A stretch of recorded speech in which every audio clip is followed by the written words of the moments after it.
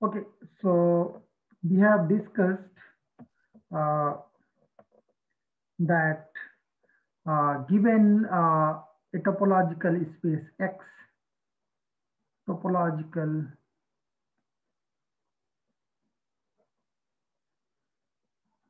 topological space X, right, and any fixed point X in X, right, then we consider the loop classes whose base points uh, is at X, right? So if this is X, if X is point, if we consider all the loop classes based at X, then with respect to product of loop classes, that is a group, right? And we denote it by this, and it is called fundamental group of X. It's called fundamental group of X at this. Now, why this small x is important? Let us see, right? So, in fact, in the next result, we will see that uh, if your space capital X, uh, so given any 2 points, so what about, so question arises, so we defined fundamental group using some point small x, right?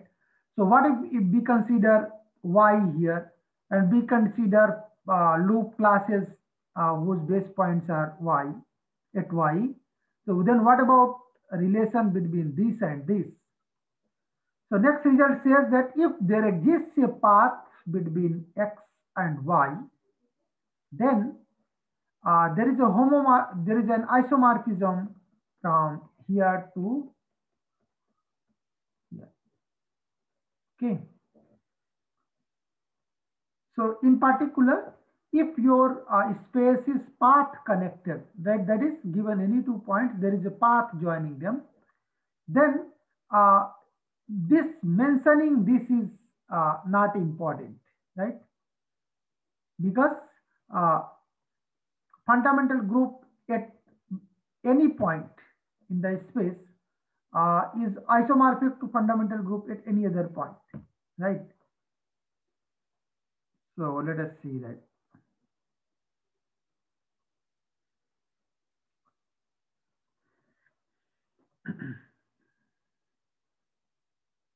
So first, define a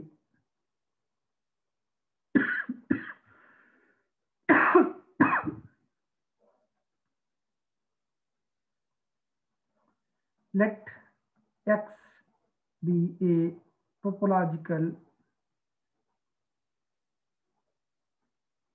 space and X0 and X1 be any points in X. Let H X be a path in X such that H and H1 equal to X1.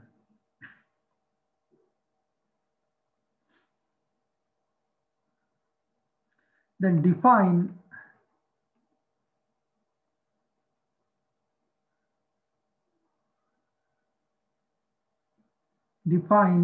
beta H from this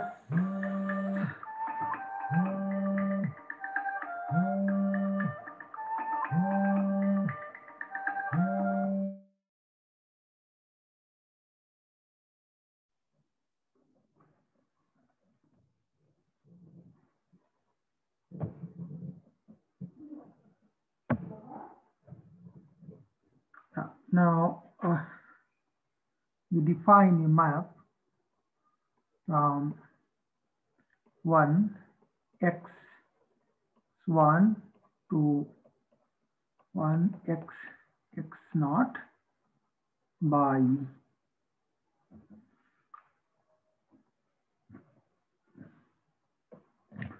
beta h applied over a loop class.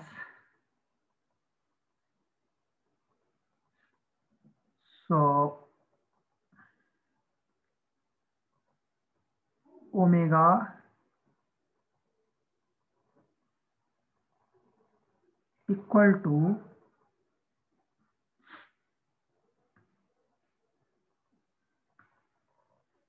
h star omega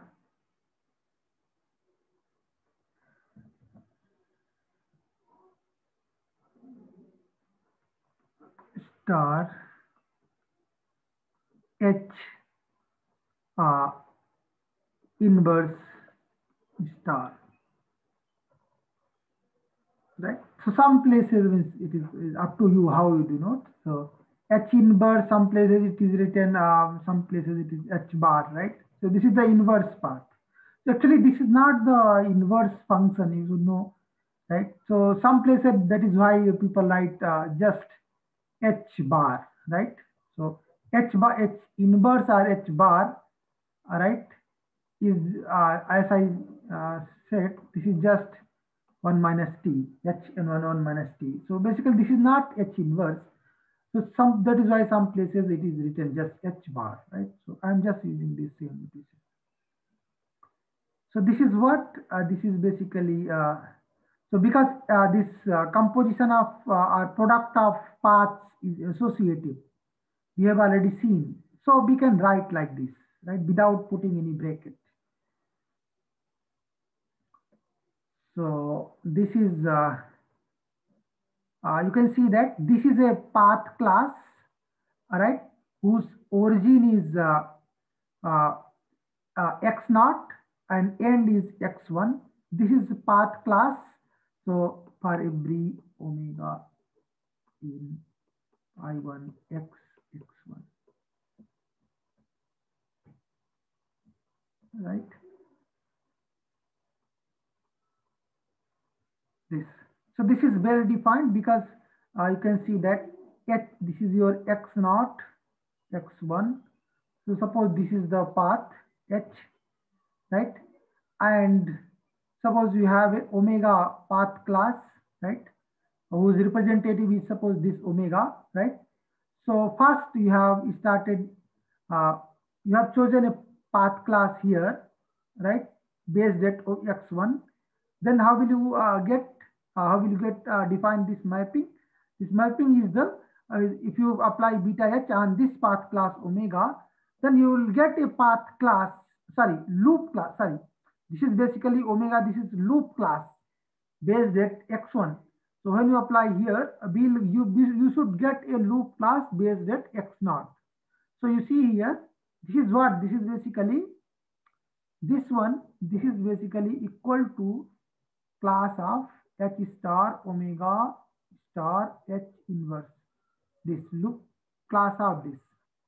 And this is what, h star omega. So first you have h, then omega, suppose this is the direction, then omega, and then h inverse. This is a loop at x naught, and whatever its class, loop class is there, that is this beta h omega.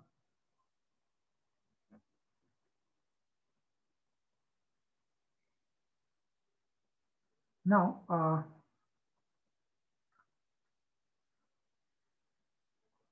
proposition.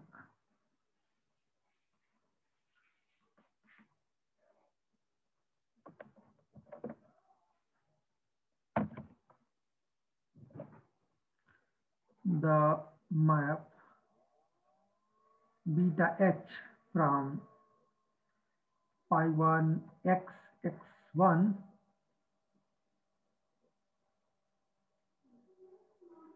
2 pi 1 x naught defined by beta h f is be put, right? There we have written omega. So this equal to h star f star h inverse. This is an isomorphism.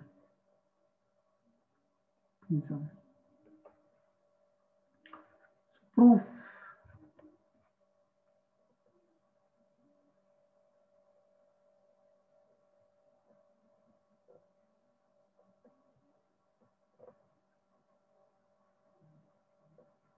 So first of all, we have to show that this is well defined. So if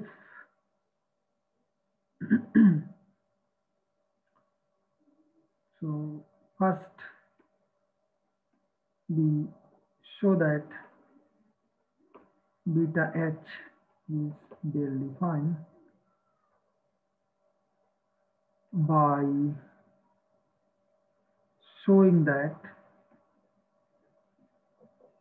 for loops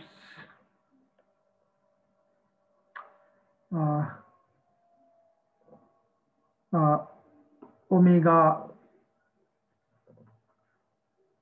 for loops f1 f2 with base points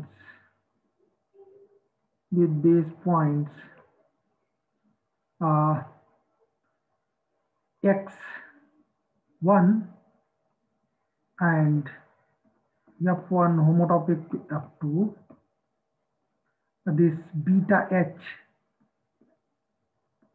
If f1 is homotopic to f2, then we should have that class of f1 equal to class of f2. But if class of f1 equal to class of f2, then we should have beta h applied over class f1 equal to beta h applied over class f2. We should have this. That is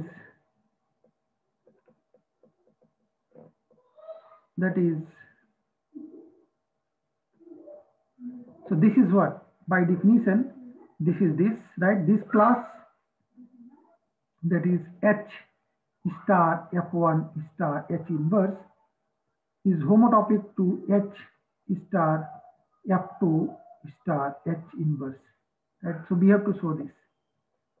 Now f1 is homotopic to f2, so let ft let capital F be the homotopy between f1 and f2, right? If f1 and f2 are homotopic, then capital F is a homotopy. Suppose we build them, then of course we are talking about homotopy of paths. So now we will define a homotopy between these two loops. So of course, this loop and this loop, they are loops based at x naught, that we have already seen. Now define f prime from I cross I x by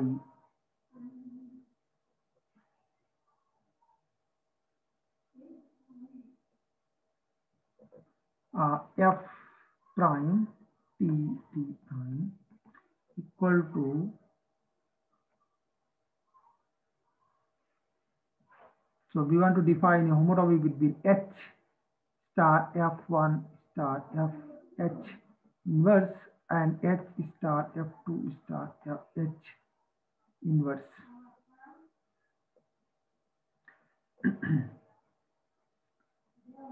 So this is capital F.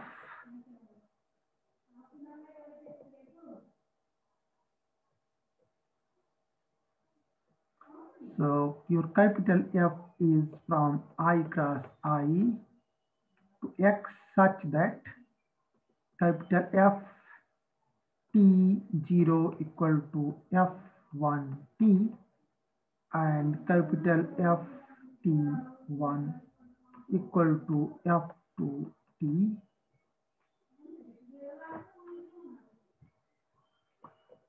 Okay. Now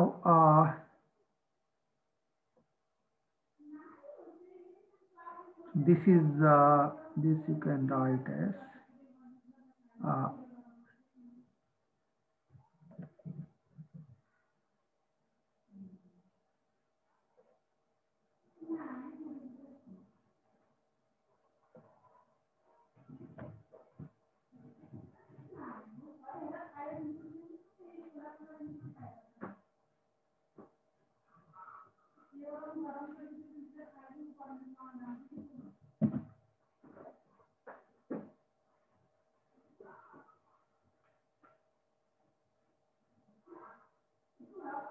H star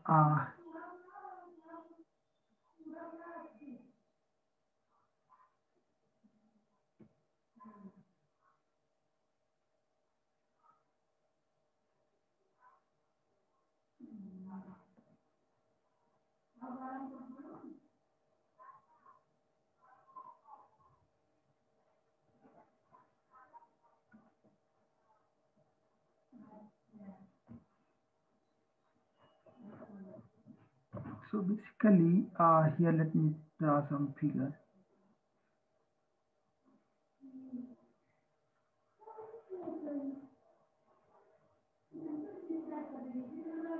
So we can in the first we can keep it this H here, and then we can keep complete this F here and then H inverse in this one.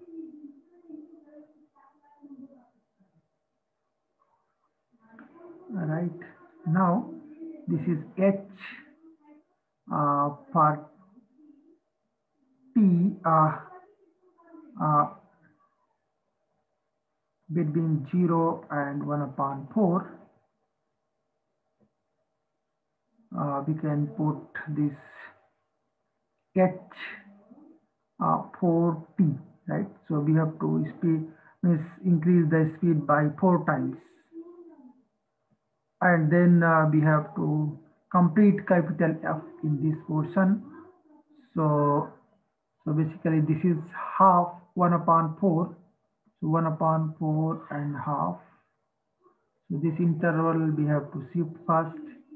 So T goes to T minus 1/4. First T goes to 1 T minus 1/4. Then this is we have to increase the length 4 times. So this goes to 4 times this, that is 4T minus 1. And then we have to apply this capital F. So this is 4T minus 1. T between 1/4 and half. And then we have to this have H inverse. So H inverse will be covered between this and this. So basically this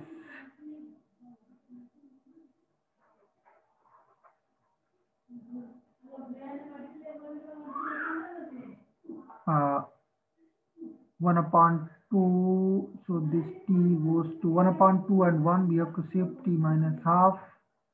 Then we have to increase the length. So this goes to 2T minus 1. And then we have to apply H inverse. So H inverse 2T minus 1. Right? So here we have H inverse 2T minus 1 for T between half and 1.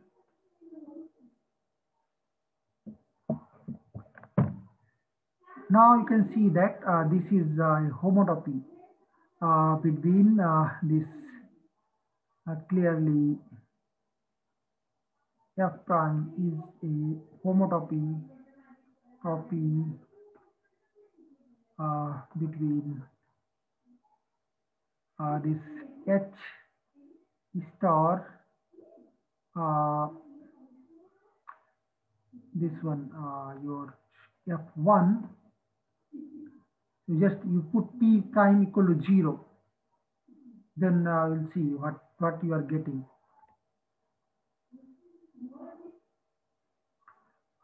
Between this, here there is a problem here. So t prime. So this and h inverse and h star f2 star h inverse. You can see from here that you just take t prime equal to 0, then you have here, this is of course this when t prime is 0, then this is f 4t minus 1 comma 0, and that will be basically f1 4t minus 1, and you will see that that will give you this one. At t prime equal to 1, you will get this one, right? So this will be a homotopic between them, and hence these two are homotopic.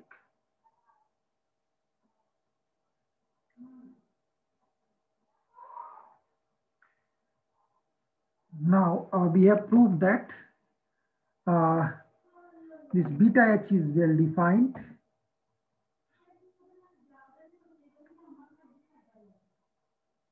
Now we will prove that beta h is a homomorphism. So for f g in 1 x1, we have beta h f g, right? This is what? This is by definition, this is beta h f star g plus, right? Again, use definition of, this is definition of product of paths. So this is by definition of beta h. This is your h star f star g, right?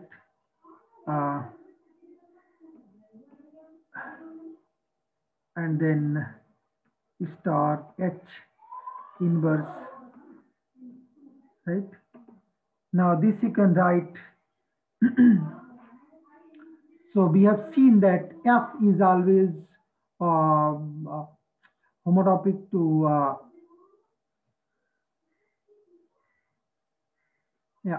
so f is what? Basically f is a loop x1. So f will be f always we can write homotopic to epsilon x1, right? This product of this constant loop at x1 and f, right? So this we can write it. So this is basically h star f star epsilon x1 star g, right? So this bracket, it is not required to prove bracket because of the associativity of the product of path classes.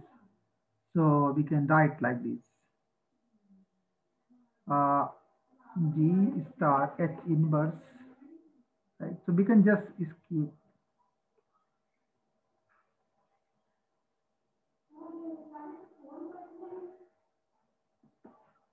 So this is H star F star. So epsilon x1, the epsilon x1, this is homotopic to basically H inverse star H, right? So we can put that H inverse star H star G star H inverse, and this we can write as H star F star H inverse of H star G star H inverse, right? This is nothing but beta H F class of F into beta H class of G. Hence, beta H is a homomorphism.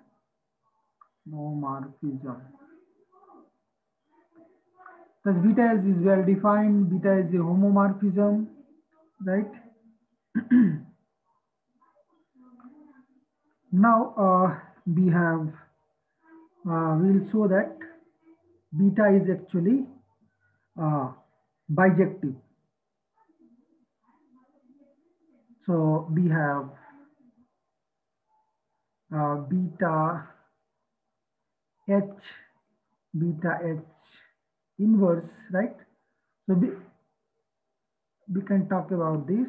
So this applied over some class F. This is basically by definition, this is your beta H, H inverse star F star. So you can see that inverse of inverse H, this is nothing but H. So this is H, this. Now this is nothing but H star H inverse star F star H star H inverse. Now so this H inverse, this is homotopic to epsilon x naught F star. This is H inverse, again homotopic to epsilon x naught.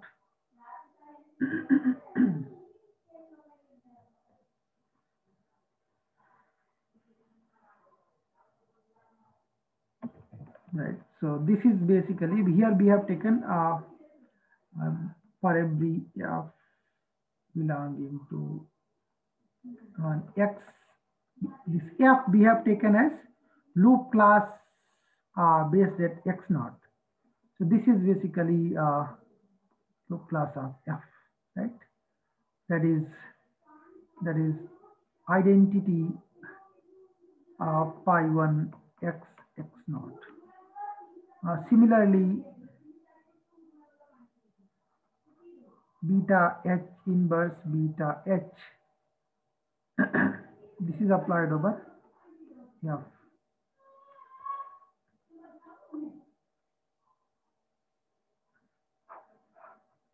So this was general element. This was general element from this. Hence, beta H inverse equal to identity pi 1 X naught, right?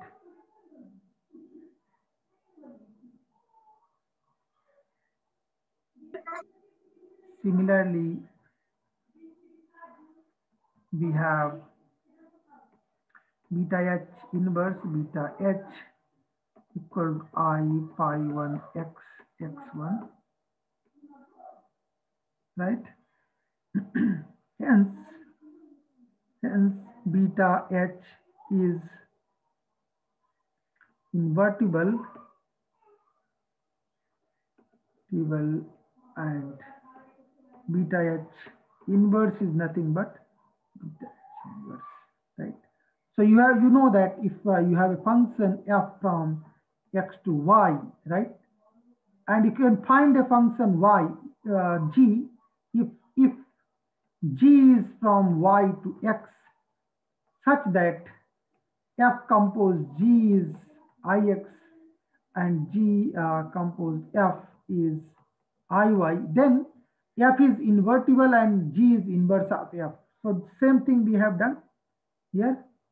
Beta h is from pi 1 x1 to pi 1 x naught, and we have got beta h inverse from pi 1 x naught to pi 1 x1 with this property. So we have, hence beta h is an isomorphism.